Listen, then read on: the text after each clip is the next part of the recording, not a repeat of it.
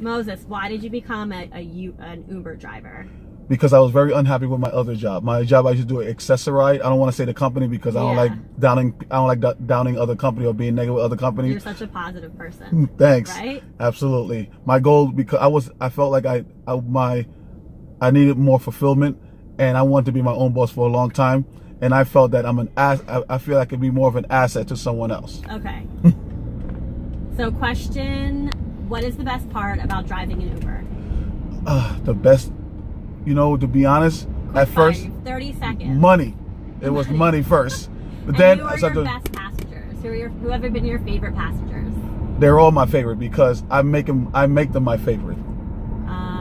Any favorite spots in New York that you like going to?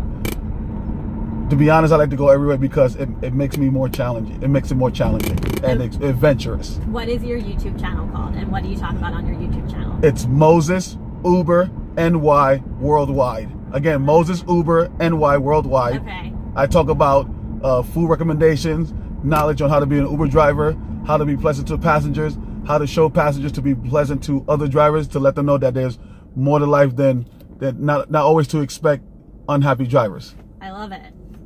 All right, we got a minute. I don't know how much I can load up on my Instagram, but I'm gonna do it. Great. I usually do stories at the end of the day. Great. Okay. And since you're speaking, what was it like riding with me from point A to point B? It was such a positive educational experience. Exactly. And give me your whole name once again.